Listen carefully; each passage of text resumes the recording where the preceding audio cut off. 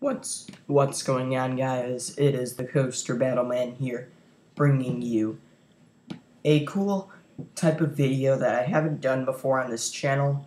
I'm doing a tournament between B&M dive coasters, and I use Wheel Decide to decide the coaster model I do for a tournament, and I research 8 dive coasters or whatever coaster models, and then I put them in a tournament and then let people in the comments vote on which dive coaster they like the best or whatever roller coaster they like the best of all 4 rounds for round 1, and then it keeps going till round 2. Then we have the finals between the 2 best coasters, or the 2 coasters that advance all the way to the finals, and then we have a champion.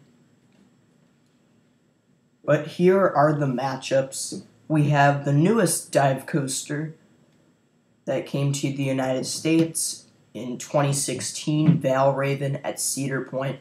I really like this dive coaster, and I consider it one of the best coasters at Cedar Point. Very fun coaster. Overall, it's a solid ride.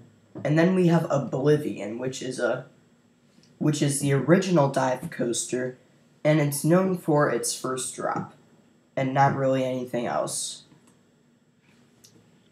And here are 2 other dive coasters. Oblivion the Black Hole. It has some solid elements like an airtime hill, a few inversions, and it's a solid dive coaster with some cool theming. And SheiKra at Busch Gardens, Tampa.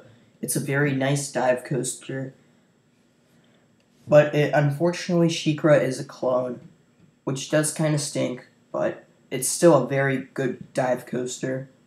Let's move on to the 2-seed Griffin, who is playing the 7-seed of Crake. Griffin is one of the largest dive coasters out there and has 2 Immelman inversions.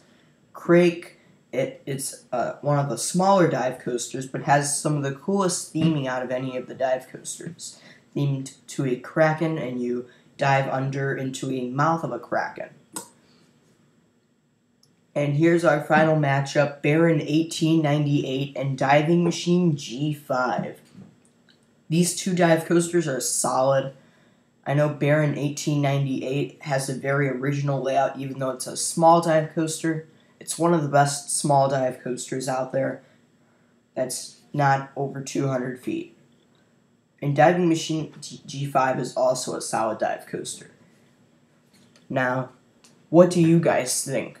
Vote in the comments below which coasters won the matchups for you in your opinion. Now, check the votes, and the winners of the votes will, like the coaster with the most votes advances to the next round for each of the 4 groups of the 4 I just said, with the 1-seed and 8-seed, 2-seed and 7-seed, 3-seed and 6-seed, and the 4 and 5 seeds. And thank you for watching. Stay tuned for more videos.